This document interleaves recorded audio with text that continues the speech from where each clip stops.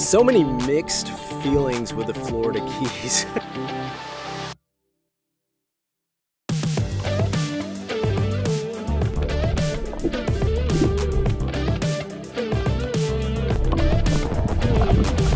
I wanted Marissa to throw up at this point. Come on, let's get back to the boat. Come on. That was not, unfortunately, the experience we got. Florida Keys is highly overrated unless you go fish and dive only. You definitely got stuff crawling out of this water sometimes.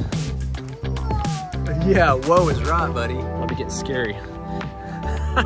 The bugs they're no joke. They know every spot, every nook and cranny. We're Marissa, Nathan, Hensley, and JJ. We sold our house in 2015 and moved into an RV full-time to live a life of less junk, more journey. Life is a journey. Let go and get going.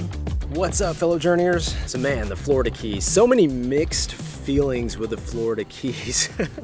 Because I don't know, there's so many, we had our own perceptions and idea of how it would go or why we could or why we couldn't go there. Maybe you're thinking, wow, could I ever go to the Florida Keys? But let's be honest, when it comes to the Keys, there's a lot of stuff, it's not on the way to anywhere.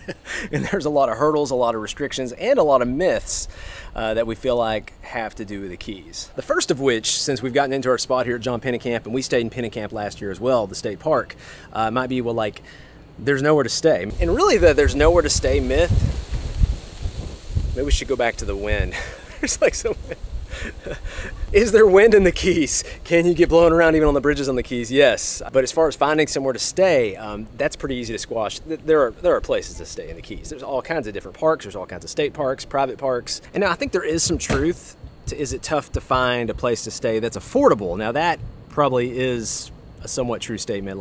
We stayed in Sunshine Key last year, $180 a night. It was a beautiful RV resort. We'll tell you kind of how we hacked that. We actually only paid $20 a night for that. For some of you, if you want to get into the Keys, buying the Trails collection to get into the Keys can be worth it almost by itself. Because the resorts you're getting into with these discounts, like I said, they're usually 140, 160, 180 bucks a night. You get in there for 20 bucks a night with Trails collection, which I think is like $320-ish a year or something like that right now to add on to your 1,000 Trails package. So it's one of those yearly membership fees to get into the whole membership discussion. But just know that some of those memberships, you look into them, they can be good. But there are spots even in these state parks, and they can be found through cancellations even if you don't book 11 months out. This site next to us, I mean, it's been sitting here for 4 nights empty. I don't have an answer. I don't know what's going on. I do know almost every night there's several sites empty. So I do know people do cancel. People don't show up. If you're willing to move around, if you're willing to look for those cancellations, there are sites, even in these state parks like this, where it's 36 bucks a night here. I think I just heard something behind me. I'm on full alert. There's some pretty decent sized iguanas around here. They just come out and hang out at your site. Even comes with like a GoPro attachment. That's kind of cool. So maybe one myth or one concern you might have about the Keys is like, how am I going to get mail, or can you get mail at all? I don't know that you can ship your mail to the state parks, but I had a shipment shipped to the UPS store. It's like 5 minutes down the road. For the most part of the Keys, it's not like you're in the middle of nowhere. So you can still get, I think it took 2 days, maybe 3 days for Amazon to ship these snorkeling masks, which we needed for where we're going today, which is snorkeling. Oh, yeah.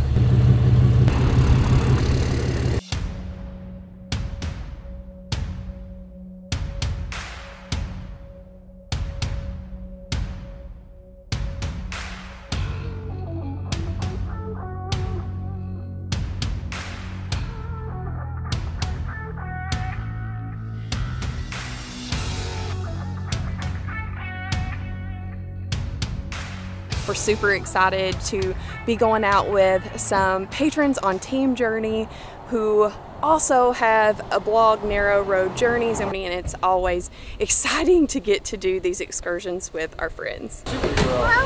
Oh. So one thing that's new is you're supposed to bring your own snorkels. Do they still provide the mask and stuff, I guess? Just yeah, a snorkel? just a snorkel you have to bring on your own or buy. It's not included with the rental anymore because of COVID. But the price went down, right? No. No. Okay. I need help from mom or dad. Okay. It fit? Yeah. Yeah. You get yours on? Is yours fit, buddy? This is getting hers on like a glove here.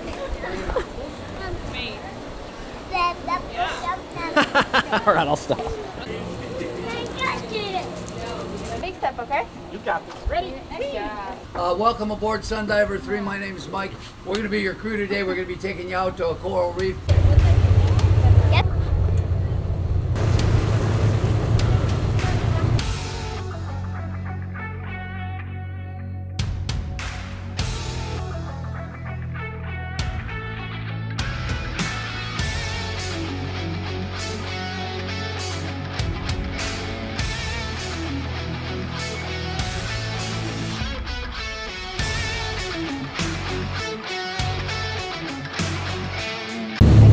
far out into the ocean. Yeah, we are.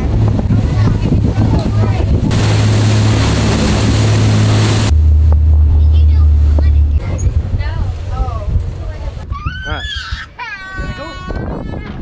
You want to get in the water? No?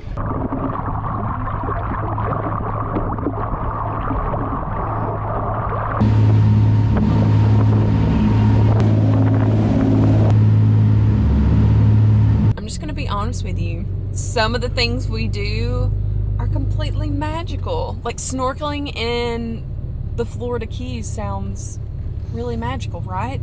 And it was for a lot of people on the boat. I heard them coming in talking about all the things that they saw in the ocean. But yeah, that was not unfortunately the experience we got.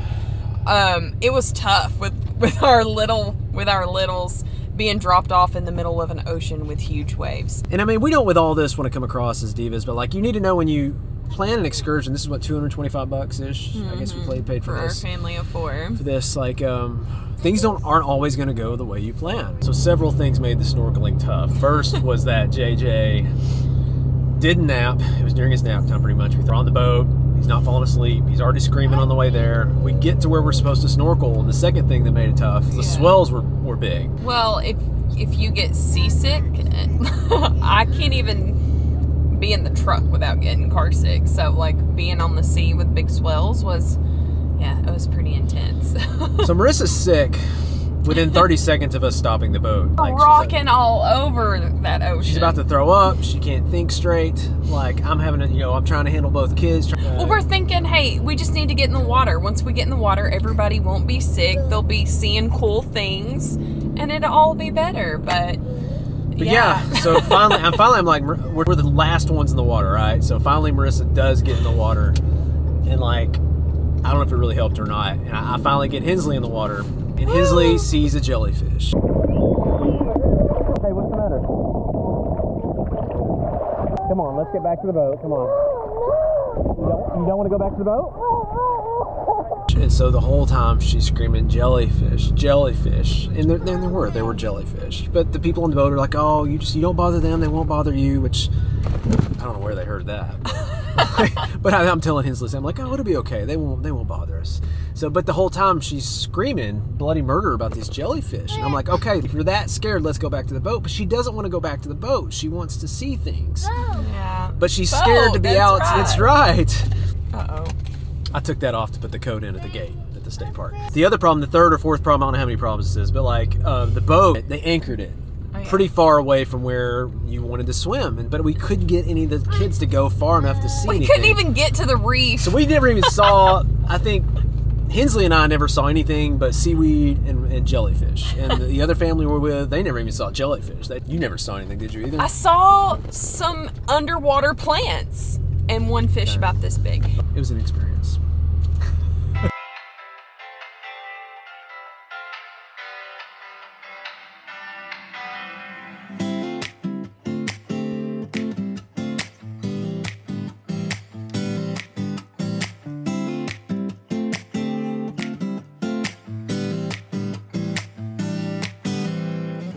I think one of the myths, or maybe one of the complaints about the Keys, is it can be super touristy, and I think it definitely can be touristy. I don't know, the snorkeling yesterday, I was looking around and I ran into this comment. I think it's on TripAdvisor, I think, but this is kind of what I know I felt about the Keys in the past. Florida Keys is highly overrated unless you go fish and dive only. Everything is expensive and a lot of business is just a tourist trap. If you go to the Keys to enjoy the beach, there are no sandy beaches in the Keys, just coral reefs. Florida has a lot of other places / beaches that are worth your time and money. Yeah, some of that at some angle could be considered true, but we don't at all think everything is touristy. We don't at all think there are no beaches. We'll show you guys how that's not true.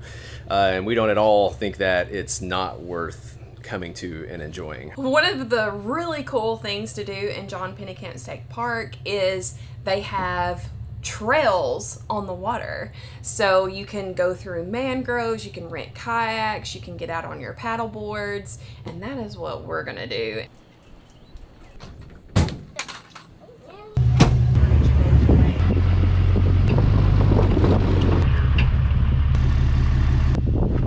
So like 2 minutes down the road, you can actually walk over here too, but we're not walking with the boards. You can walk to this launch spot. This is not a big beach area, but going back to the whole myth thing, like that is a beach area over there. There's like 2 or 3 beach areas for this park. Pretty good sized beach area over there that you can access from within Penny Camp. So pretty cool. You're ready, aren't you, bud? Good job. Wow, look at the manatee, buddy. Say manatee. Yeah, there he is. Wow. Oh wow, there's 2 more right here, babe. Here he is. There he is. Wow, there he is. Woo! Hey, buddy. Hey, bud. He's gonna There he comes. Wow.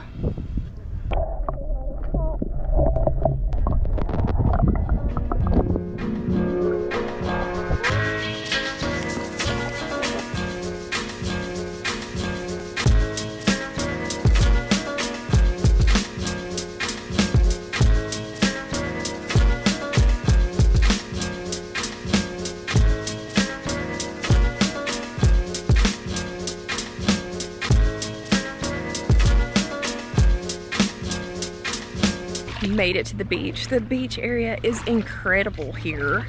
Look at this. Over in that area over there is where we saw the manatees. We saw more on our paddle boarding experience this morning than we did on our snorkel trip yesterday. We saw a couple nurse sharks, jellyfish, fish, manatees. So we're gonna go out and see what we can see out here. Hopefully we can just see some stuff. So they have a mock shipwreck here, and I've heard it's pretty cool. I'm here with Leah. Mom's Day. Oh.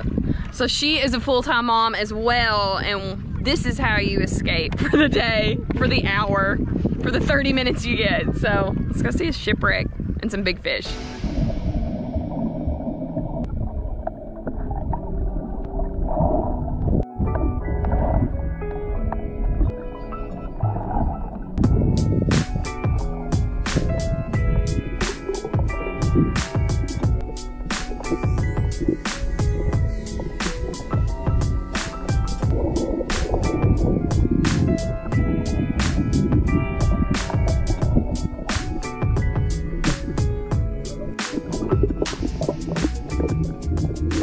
One of the concerns, or maybe one of the myths with the Florida Keys could be that groceries are more expensive. What do you think about the groceries in the Keys? How bad has that been price-wise, or finding what you need? Or I think that the groceries are pretty similar. We usually do our shopping at Publix in Florida, and so I have seen that prices are pretty consistent. I mean, it's not a significant change for sure. I mean, we're spending maybe a little bit more, but not anything to defer you from coming to the Keys, because it's incredible. Now, if you want to take the time, and we don't usually have the time, but if you're looking for like the side of the road where they're selling produce or fruit or seafood, there are definitely ways to get things actually a little cheaper in the Keys and certain things if you're willing to go outside the box and look for those things. But for us, Publix, like this is a receipt. Maybe some of you guys that know Publix can look at this and know if this is like, this has got a list of all of our stuff. Is there anything on here that's really weird?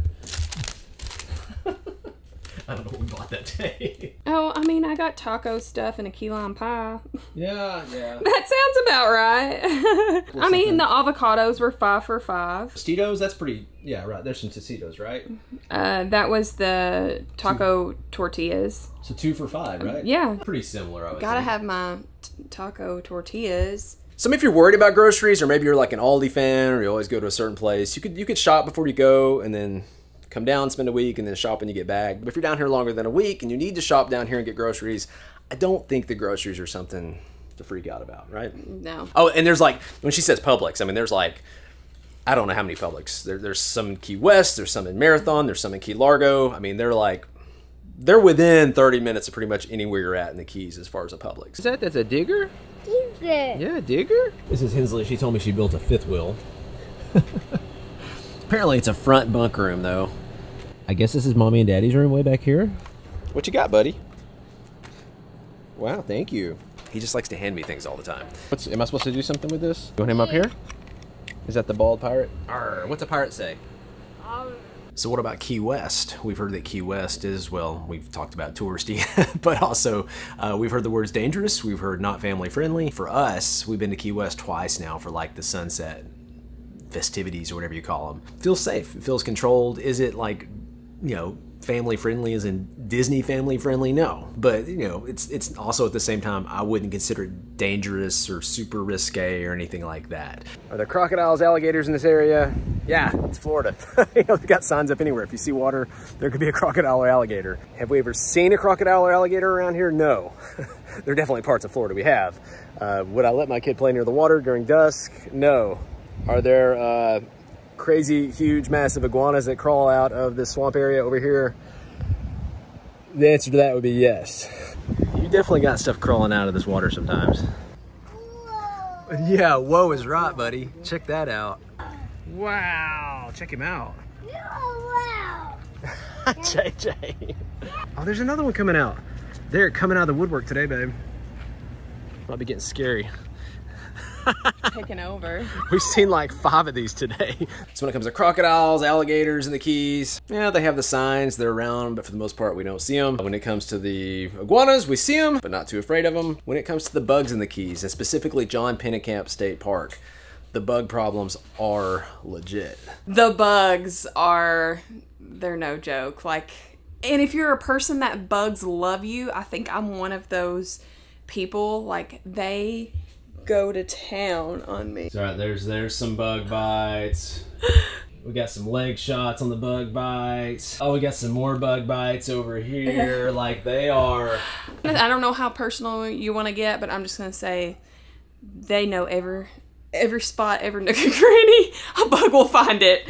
So I feel like I am bit head to toe. Now, for the most part, and the ones that are the worst, honestly, it's not the mosquitoes. It's like the no-see-ums or like these little gnat-looking things you can barely see. Spray kind of works. Yeah. I don't know. Anyways, there's different tactics you can use, and it varies on how bad the bugs are. Last year in Pennekamp, the bugs weren't as bad. The wind was blowing stronger, but then we couldn't get out on the water. This year, we can get on the water, but like then the bugs are super bad. So you have to kind of pick your poison. Just be proactive. I feel like when you're in Florida, you have to start every day with some kind of bug repellent and some sunscreen, because it's just a given. It's Don't too wait. late. It's too late. And that's what's bad about these bites too. They don't. The mosquito stuff itches sometimes 30 minutes, maybe one day at the most. Like these, they could itch for weeks. Seems like, right? I haven't for a week slept plus. in 2 nights. Yeah. I do have bad. a cream that does help. This I literally leave at my bedside.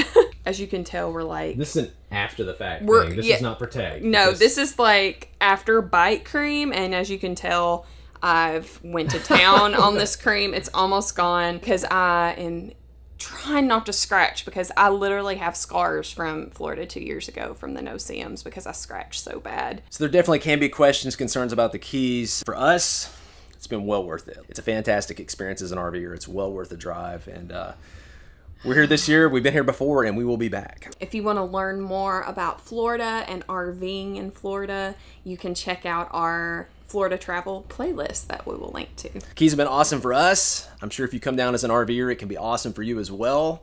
Until next video, let go, get going.